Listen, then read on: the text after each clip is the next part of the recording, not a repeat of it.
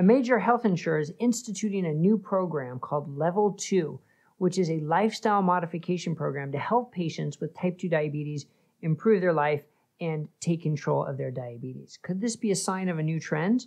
I'm Dr. Brett Scher, the medical director at dietdoctor.com, and I want to bring your attention to an article recently written by Franziska Spritzler about exactly this, about how United Healthcare has a new program called Level 2, which I think may start to may have a greater impact than just on its own patients. Because what they did was they did a pilot study, unpublished pilot study on 780 people using continuous glucose monitors and a Fitbit for tracking their activities and the rest of their lifestyle. And they found significant improvements in the care of these patients. They also were able to connect with an app through an app with coaches.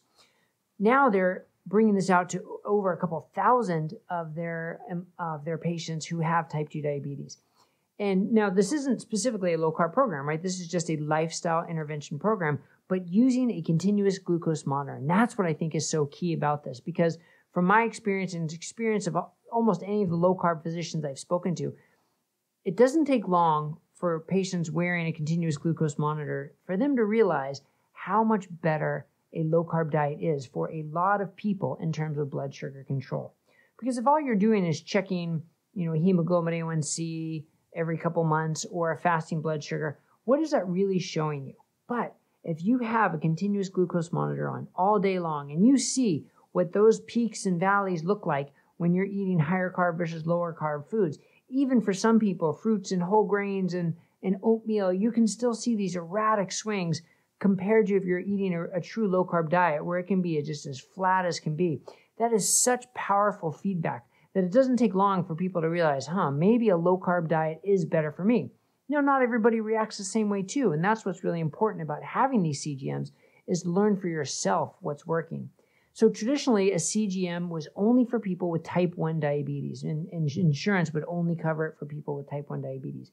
But now, as part of this Level 2 program by United Healthcare members, they're going to get the CGM, they're going to get a Fitbit to track their physical activity and their other health markers, and they're going to get connected to a coach.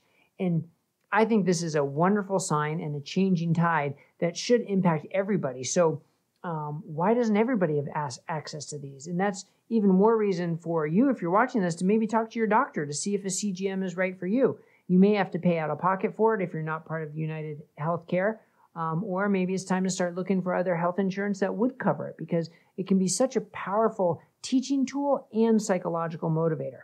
That's what I find so often, that in the beginning, people are learning so much about the foods they eat and how their bodies react to it. And then later it can turn into a psychological motivator that you don't want to see that spike on the graph. So when you're tempted by other foods that may not be as good for you, you're less likely to partake in them because you're going to have to see that graph, and that can be a little disappointed. So they work in many different ways, and I think this is a wonderful trend. My hat's off to United Healthcare and their leadership for starting this plan, and I think it's also going to bring more attention to low carb and the effect on blood sugar. So what does this mean for you?